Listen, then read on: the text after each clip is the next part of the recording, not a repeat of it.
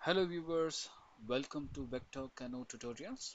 So in this video I'm going to show you about how to use CANoe Graphic Panel, and this is section 2. Already I had posted earlier a video which describes the first part of this graphic panel.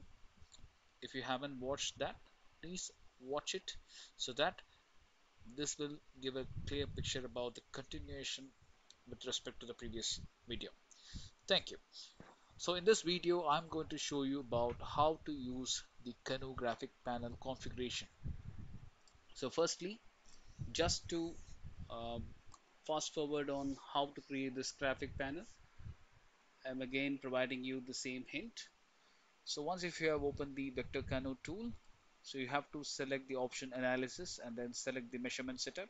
You will have this window opened, and here you can right click anywhere in the block and then you can click onto the insert graphic window, so that you will it will create a separate block named as graphics, and here I just renamed it as sample for our video purpose.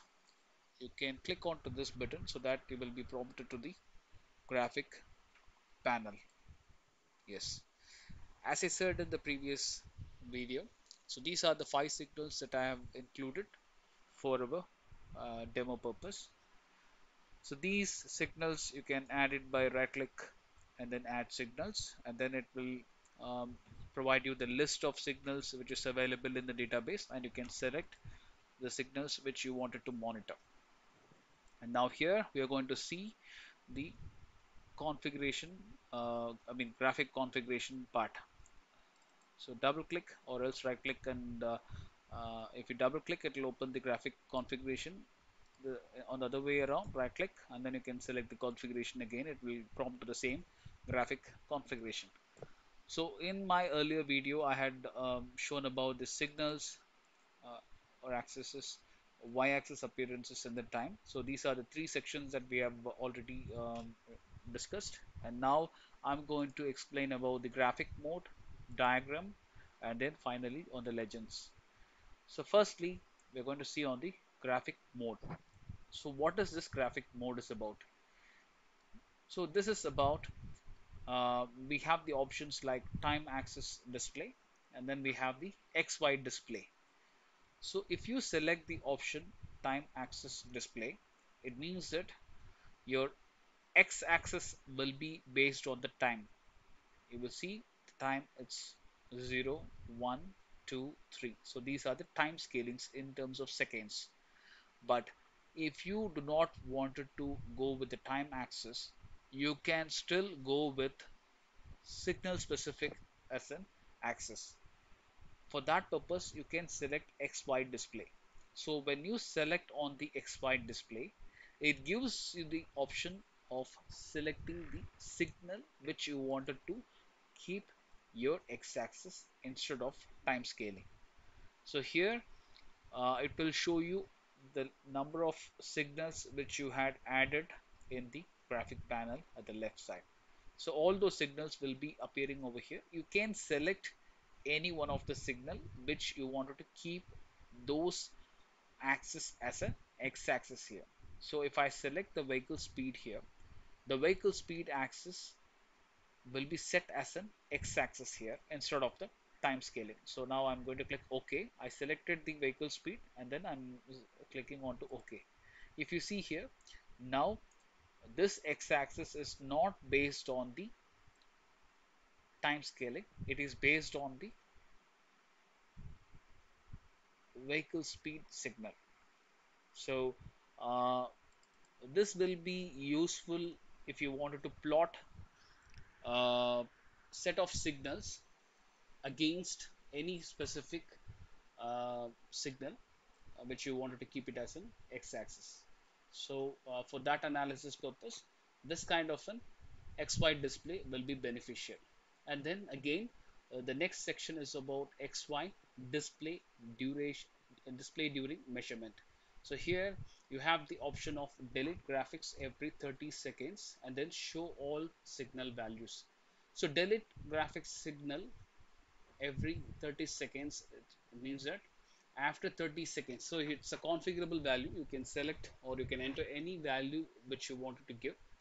So if by giving 30 seconds here, it means that after 30 seconds you will not see the data appearing still. It will delete. So the same way, if I click it as, if I give it as 100 seconds, it means that after 100 seconds the data will be plotted in a um, new scalings, and not, and you will not see the data before 100 seconds. So that is the purpose of having this data. This is something like to reduce your memory usage, so you can effectively, if you wanted to see a specific time frame in current and you do not want to accumulate your past data, for that purpose you can use this option. So in such a way that you can always select certain time frame, and before which you can delete all those data which is not required. So for that purpose you can still use it. And show all signal value is again, it's for the same purpose. And I again go back to the time axis, which will be clear for us. Yes, okay. Now going to the second option of diagram. So what is this diagram section? So this diagram section is basically meant on the appearance of your graphic panel. So here, so this is your primary view, and you will see in the display settings you have multiple options like show grid, show marker bar, show symbolic values, show screen tip of the measurement cursor, and then show samples, marked signals bold, and then you have the display mode. So coming one by one, firstly show grid. So if you click onto this show grid, um, it will show a grid, so that it will be easy for you to understand under which y-axis the signal is um, changing, so that it will be easy for you to narrow down or to analyze it. So this particular grid view will be more beneficial in terms of doing the analysis of your signals. And then show marker bar, if you select this one, so it will show a marker bar at the bottom. And here if you double click onto it, so you will get a marker bar over here, and you can select multiple marker bar, and then you can use it for your analysis purpose. And then show symbolic values. So if you have any symbolic values like degrees or in that sort of signals, so it will be shown over here. So it's selected here, but there is no specific signals with that symbolic, so it will not see even if I select it. But it will, if you enable this one, it will show the symbolic values also. And then show screen tip of the measurement cursor. It's something that if you use the um, cursor like this, so it will show a screen tip, and then the screen tip uh, length, it can also be still configured. So how much ever characters that you wanted to display, that you can still select. So that is the purpose of this show screen tip of measurement cursor. And then on the right side you have the option called show sample. So this is an important option which will be really beneficial for you to analyze on the samples of your signals. So if you select this option, it will show you the list of samples in each plotting of your signals. So I'm going to show you how the samples are located. So if I uncheck this box, you see here, you will see samples in small dots, and this will disappear if I unselect this option. So I unselected, and so you will not see any samples here. But if you select this option, it will show the number of samples in each signal transitions. Remember, this graphic panel, it is just a plotting of your X and Y signals based on the samples. So between each samples, this particular software will plot in the sense it will draw a virtual line so that it looks like it's a continuous data, but it is not a continuous data, it's a discrete data.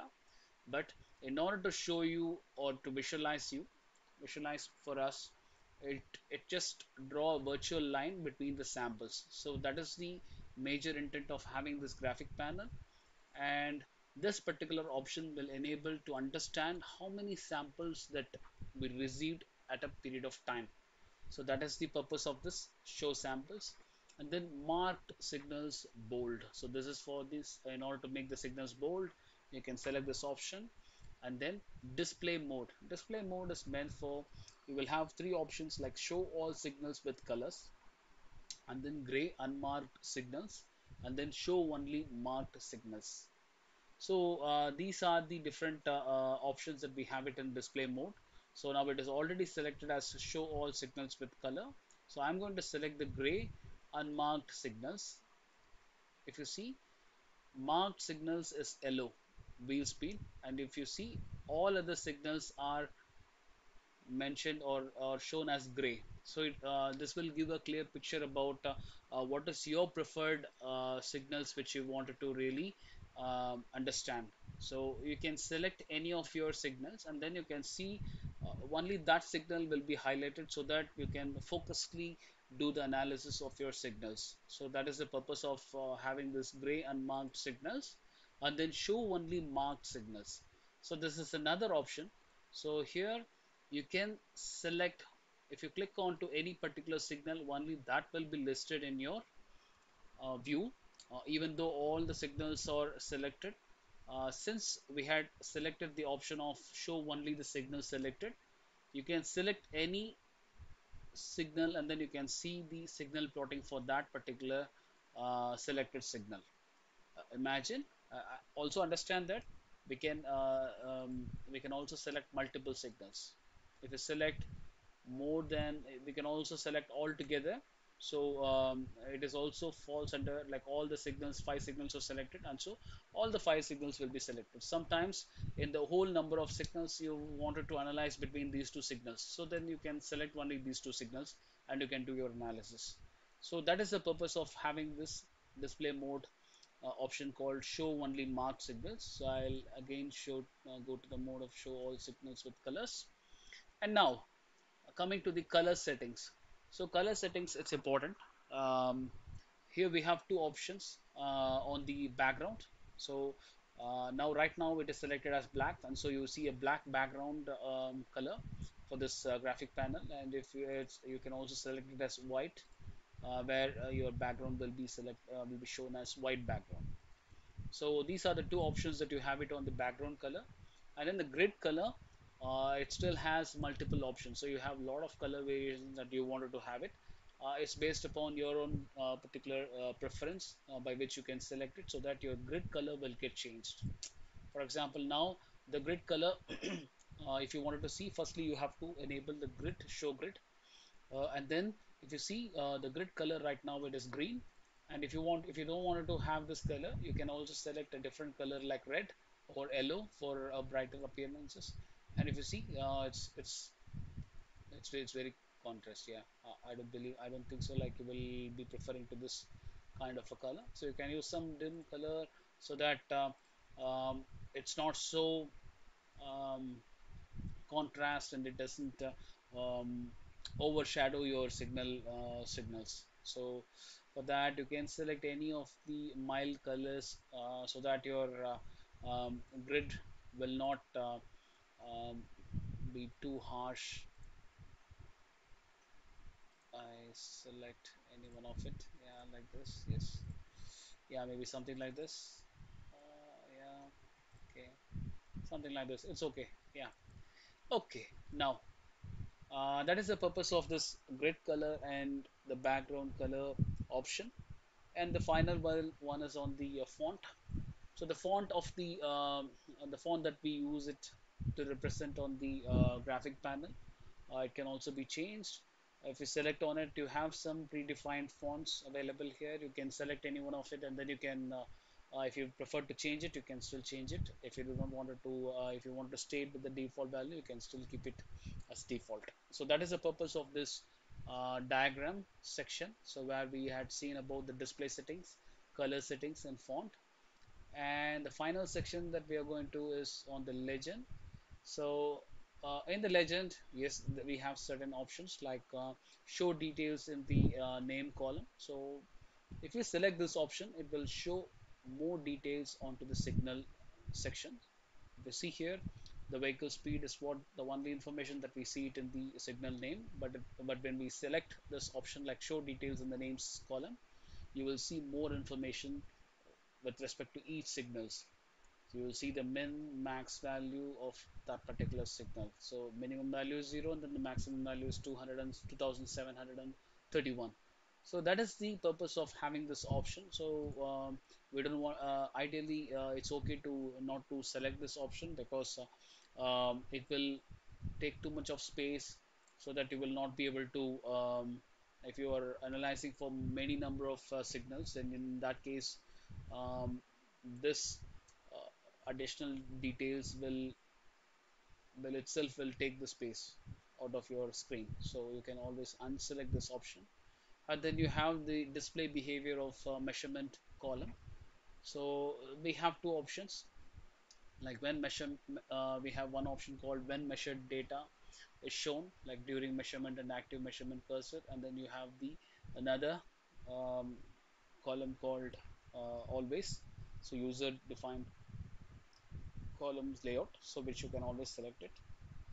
And also you have another option called font, is again with respect to this um, this is for the again for the column purpose.